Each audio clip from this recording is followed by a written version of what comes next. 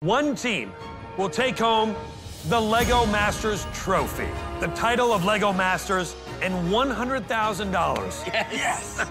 To win this competition, you're gonna have to build whatever you want. We want to see your signature piece.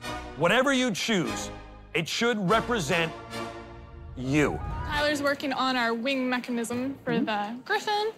Oh, great, yeah. But there's the kind of the two-part. We're hoping it'll have that sort of enveloping protection pose. Our idea is to have our building transform. I've never built anything quite like this before.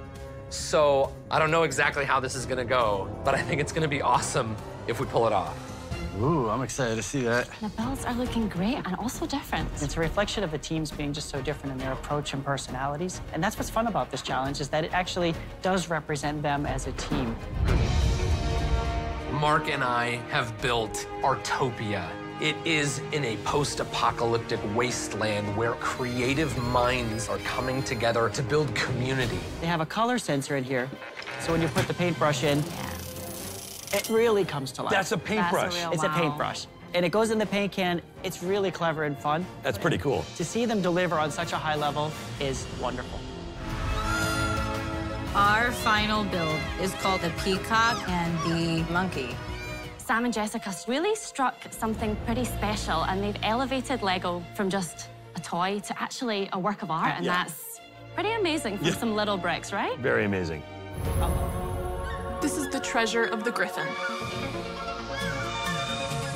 We wanted to showcase the theme of strong parental love and the fierce protection for one's child. That Griffin, with its wings flapping, protecting its babies, it really captures your attention. It's a real wow moment in the build.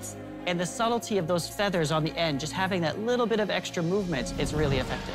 So now it's time to separate the LEGO builders from the LEGO Masters. 3 unique teams and 3 completely unique builds. I honestly don't know how you choose a favorite. Luckily, that's not my job. It's theirs. This is the moment we have been building up to for so long. We've been waiting for this, and I just have a stomach full of butterflies. It all comes down to this. Brickmasters, which team has won LEGO Masters?